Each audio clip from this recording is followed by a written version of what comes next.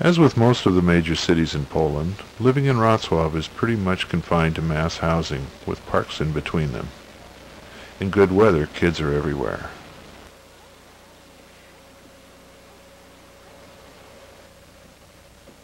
Just about everything a person might need can be found in Poland's idea of malls, or in a local market that may be located practically in the backyards of these malls.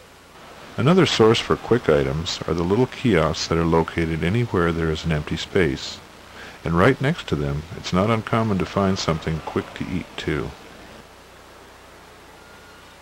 Getting around Wrocław, as in most larger Polish towns, is done by tram.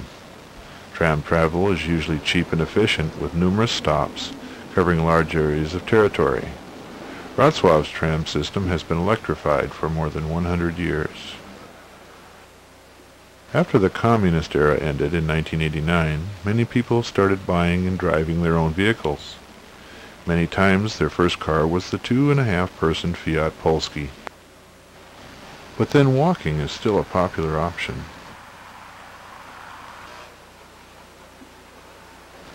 Wrocław straddles the Odra River, and this brought about the obvious need for bridges. More than 70 of them allow for quick movement around town, and several are quite unique in design.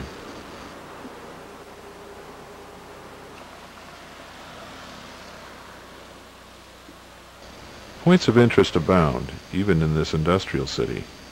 From the Old Town Square, museums, art displays, panorama, a huge circular painting, and underground restaurants located under strange-looking buildings.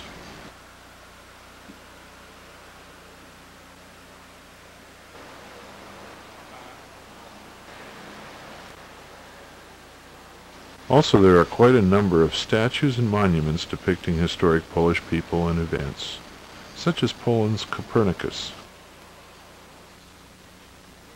It is said that Poland's gross national product is its Catholic churches. In fact, in Wrocław, there is a whole island in the middle of the river, Ostrów Tumski, where quite a variety of them can be seen.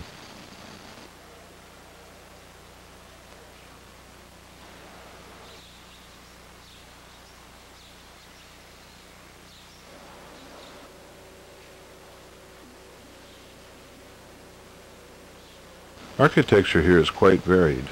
All eras are represented. This is especially amazing when one considers that the Nazis nearly leveled Wrocław on their way out of town during World War II.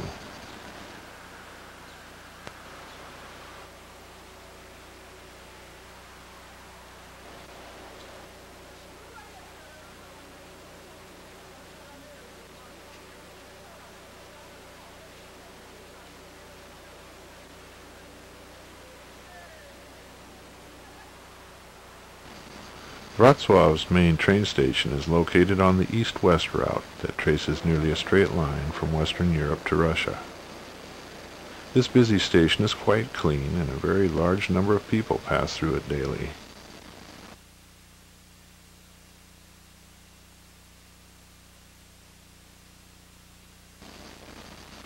A very nice way to spend a day is at the People's Park, featuring the Hala Lodowa.